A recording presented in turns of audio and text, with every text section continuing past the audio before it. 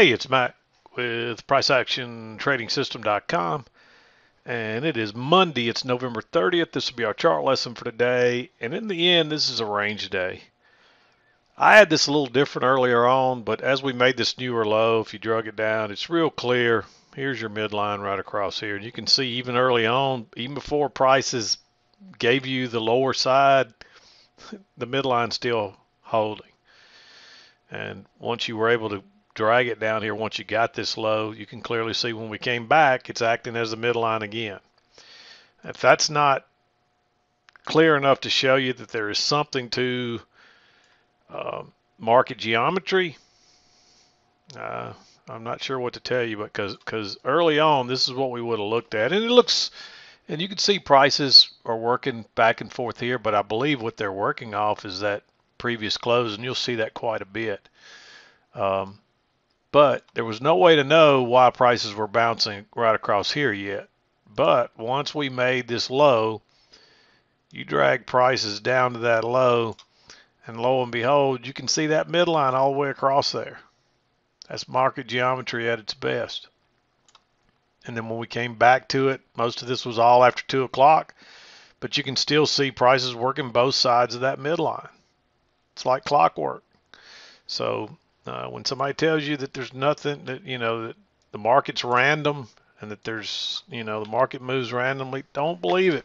I can show you over and over. Go back and watch it. I got thousands of videos on YouTube after all these years, and you can go back and see this stuff. I've been showing it to you for 10 or 15 years now. It's all there. So trust this stuff. When you see it and somebody tries to tell you it's not real, just let them believe that. But you can clearly see it's a range day. We did break out of the overnight lows. We fell down into here.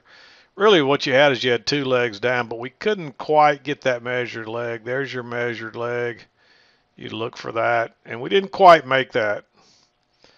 But that would have been my target that I was working for if you were able to ride any of this down. I really don't see any way that you can enter this move here. There's just not a good setup. Right here is your best opportunity, but at that point you were looking at this, and there's no way you can go short right into that. I mean, it's pretty obvious that's a 2-tiered channel right there. And so I believe we just had an overshoot, because if you drag this down, notice how your midline doesn't really fit. It kind of gives you some, looks like it probably does right there momentarily, but it just doesn't fit properly. The only way I can make it fit is here, so I believe this just to be a large overshoot in the end. Sometimes it's hard to tell. Sometimes you don't know for sure. You can get close, but in the end, I believe this is just a large overshoot. If you just kind of drag it down to where you get the midlines right there, then maybe that's your 2-tiered channel, and this small bit is an overshoot. That's probably more realistic, and that does tend to fit as well. But notice when we came back here, it doesn't account for that move, where here you at least have a midline. So it doesn't really matter how you looked at it. You still don't get a trade here, and you still get an overshoot, and you still get to the same place. So I hope that's clear. But really the way you're going to trade this is trade these shorter term trends in here. And we couldn't get this one till almost maybe just after 10:30, but it really didn't help you anymore after that. You really had to trade the shorter term stuff, because we never came back to this trend line. We never got to the highs either.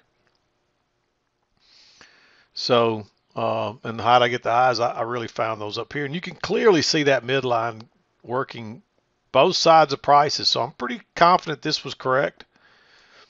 But early on, you might have played it like this, which I believe is how I was playing it, about like that early on.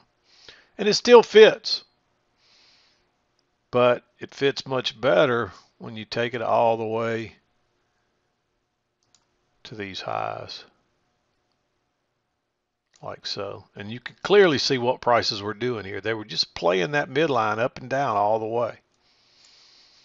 And so either way, the best shot at playing this was to play the shorter term trends and channels. Trend channels and ranges is what I'm trying to say. Couldn't get that one out. But let's back out. We'll go through the trades. This is a really strong trend down here. But again, I just don't see. Let me tighten this just a little. I still just don't see a good opportunity to enter it. Maybe here, but we've been so far away for so long, it's just not worth it. It's just not a good setup there. You definitely don't want to enter here. That's a definite no-no right there. Entering into that low, because most times it'll touch again and bounce and stop you out. So I just don't think it's a shame. But unless you caught a runner up here, you're probably going to miss this. But let's back out a little further. We'll go through the trades. There's not a lot of them today. This was not a real hard day. If you just followed the rules and were patient enough to ride some of these, I mean, it's hard to watch that keep going over and over and over without you. But that's what you have to do. And people say, well, how do you do that? You just have to have, your mind has to be stronger than your desires to take a trade. If it doesn't fit the rules, you don't trade it. Simple as that, even if it goes without you. And that's the worst thing in the world you can do. Let me give you this advice, then we're going to do go over the trades. If you see a big move that goes without you, but you didn't get a setup, then don't sweat it. That's what will happen is you'll see that and you'll say, dang, if it comes back that trend line again, I'm getting in. And guess what? It comes back right here and you try to get in, and then the next thing you know, it never comes back. So if you tried to get in and you couldn't get in and you missed a trade, then you did the right thing. And you just can't let that bother you. That's part of being a good trader is just, hey, the setups are here, I take them. If they're not here, even if prices are moving and moving strongly, if there's no setup, I don't enter. And if you can follow just that part of the rules, you change your trading almost immediately to the better.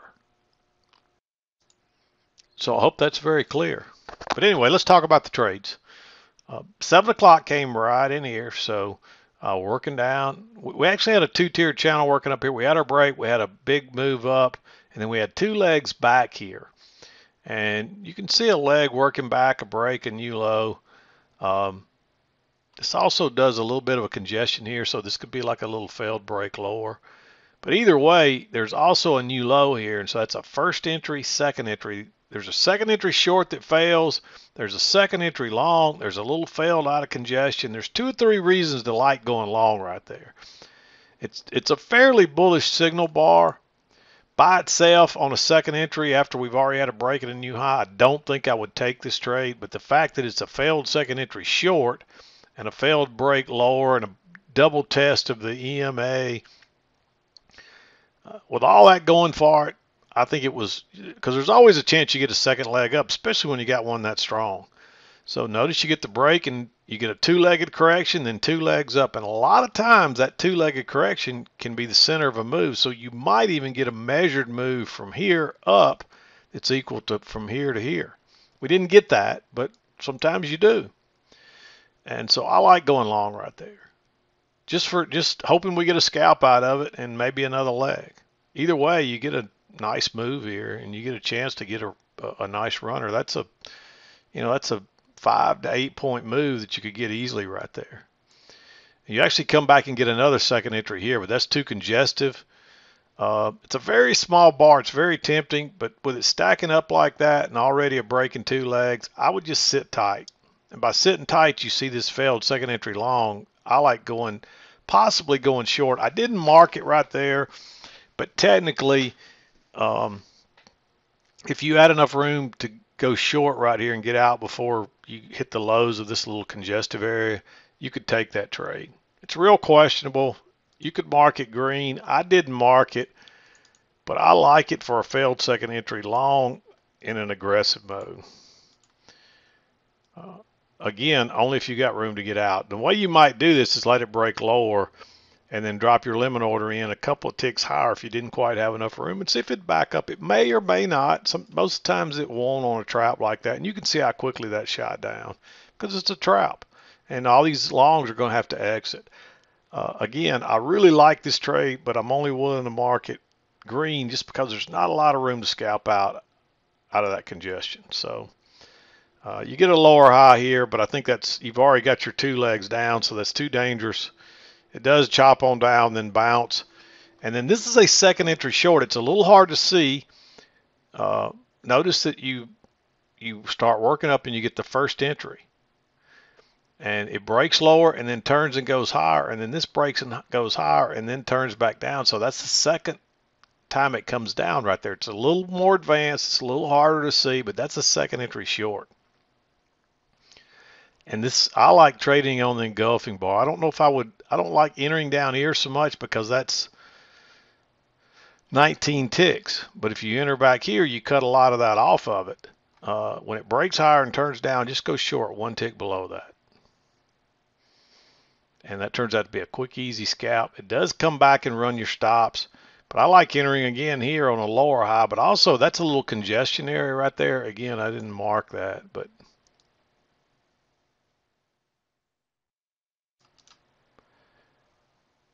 let's put it on there so you can see it. That's a little failed break lower. And of course, there's a little failed break lower here too. But this thing's trending down, and we're in this 2-tiered channel that we just confirmed the trend line right there on that breakout. So that's why I like that one. But we get a lower high here on a breakout pullback short, again with the bigger trend. And it's a failed second entry long. Notice that new high, first entry, second entry. Nice signal bar too. And this actually breaks higher and turns down. So it's probably going to trap people again. Drops on down.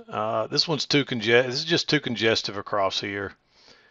I don't really like entering in here, and you're just kind of hovering over that midline. Prices are just kind of uncertain, but then all of a sudden the bottom drops out. And again, we talked about this earlier.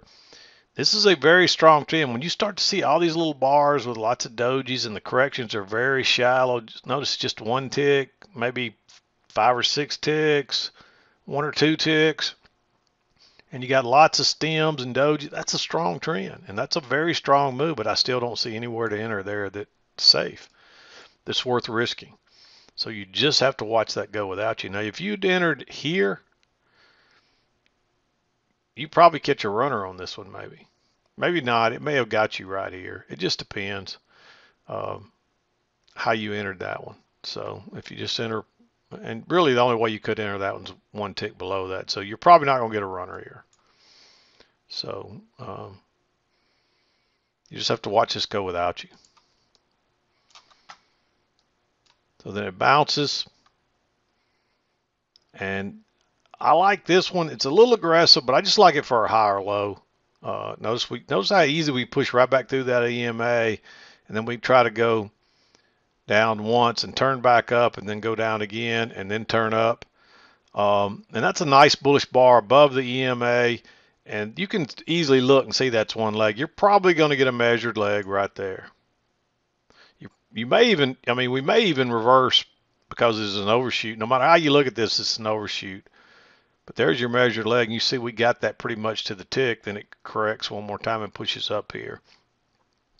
I didn't like going short here. I think this is a case where you got to wait on a lower high, and you don't get that till here. So notice you get the break, you move to a new high, and then you get a lower high. And that's a good sign that we're probably going lower now. It's also a first entry, second entry short. So that's the better place to enter.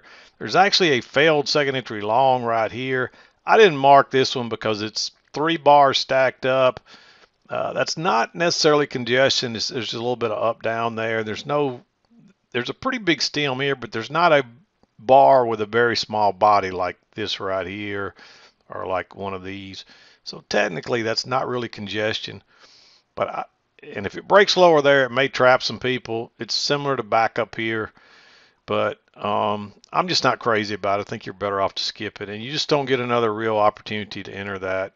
And we're headed down again. And normally you would expect prices to push for a new low here, but with this overshoot and this strong move up, we may just get a little correction and then try to make another leg up. So once we went higher from here, or actually, hang on, you draw that. Once we went higher from here, you'd look for a measured move. And you can see that's pretty much exactly what we got, and then we started going sideways. That would have been a perfect target if you caught this on the way back up. I don't really see a move here that I like. Uh, there's a failed second entry short in here, right here, but it's not one you can take. Notice you're moving up, you go first entry, then you're moving up and you go second entry, and it just ends up being a long trap. I don't like going short there either. It is an engulfing bar, so it's probably going to act like a trap, but it's just so close to that EMA, and it's really hard to know if we're going higher or if we're going to go lower again here. I think it's one you just have to kind of sit it out. And then we bounce, and you get a higher low here, but again, it's not a very good higher low. You actually get a failed second entry short right here, but again, we don't even come back to the EMA, and you've already got a break, so it could push up one tick and fail and turn down. So again, I just don't think you can enter right there. And then finally, we make a new high, and you just kind of start working sideways, and you get that failed breakout. And this is an engulfing bar. It breaks higher, turns down. If you got enough room between the low of this green bar and the EMA, then go short right there on a sell stop, because that is a second entry short. Actually, technically, it's not. You could call it one because you got a little matching low right there, so that's, you can consider that a correction. And so if you want to be a little more advanced, you could consider that a new low and that a first entry, and then it went higher. I really hate to even get into that because it just confuses people. But you could still trade this as a failed breakout of this little congestion area and ride it back to the EMA. And that's all you'd be looking for. It might go lower, but that's all you're expecting is a scalp. And then pretty quickly it's real obvious that we're in a range here. We've turned down twice here, and now we're turning up twice here. I marked this one as a higher low and a double test of this level right here. It's not a great signal bar either. It is a second entry long too, which we don't really, once you're going sideways, you don't care that much about second entries. You're not looking for them, but if you get a entry that fits our regular range rules and it turns out to be a second entry, then pay attention to that, because you can clearly see there's two legs back of correction. And then we go higher and there's two legs up. That's basically a double bottom, first entry, second entry. So there's one leg, two legs.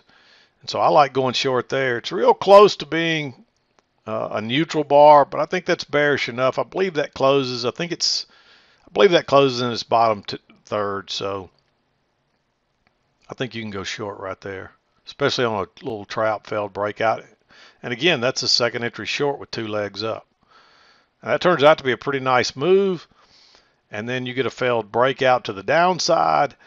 Really, you're better off to wait on those higher lows here. But you've heard me say this millions of times probably by now. I'm probably exaggerating, maybe hundreds of times though. These failed breakouts turn out to be important lows.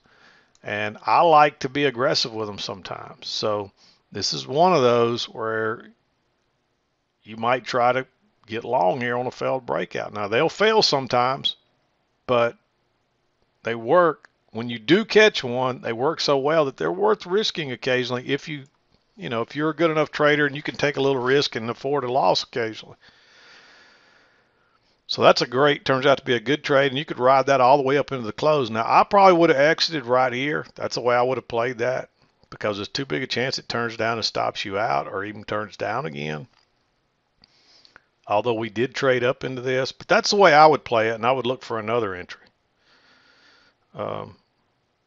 So if I did enter here, I'm gonna try to keep a runner. This is one of the times on a tight range where I would keep a runner on a failed breakout, and I'm gonna exit at the very high, just in front of that, to make sure in case it turns a little bit early, and to make sure I get out easily, and I don't have to sweat it out for a few ticks and then watch it turn against me and miss it. It's not worth a few extra ticks. Give up those few extra ticks to get out early to be sure you get out quickly.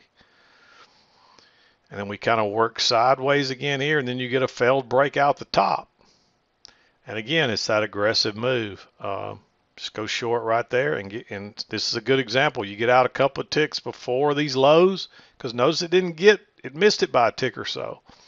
So by getting out a couple of ticks early, you get out of that, and you don't have to worry about it going against you right there and giving it all back.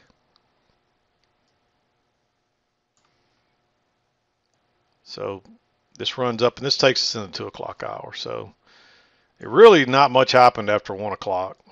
It was really quiet after 2 o'clock. I mean, this is a quiet first day back after a holiday, going into the December month when things start to slow down. Usually, the last couple of weeks, the volume will usually get really low.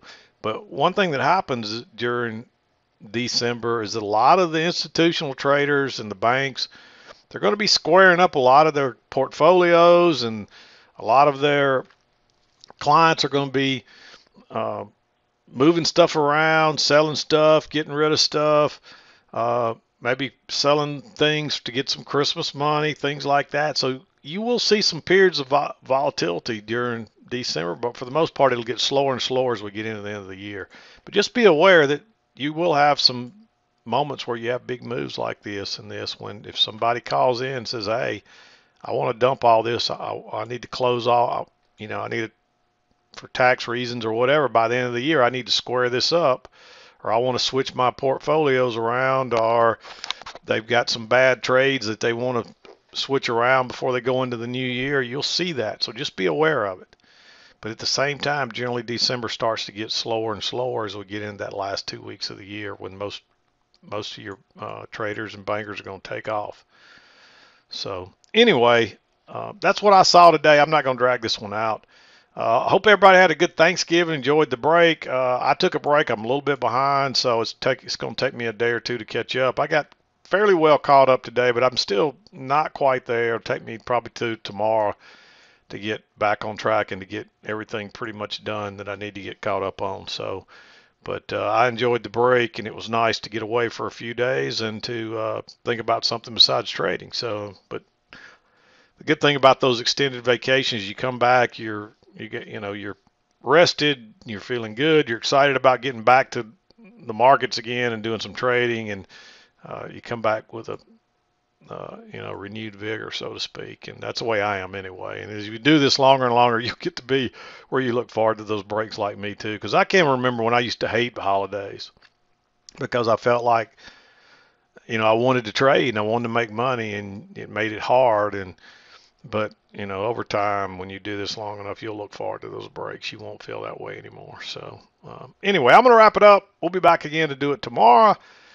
This is Mac with PriceActionTradingSystem.com, and we'll see you next.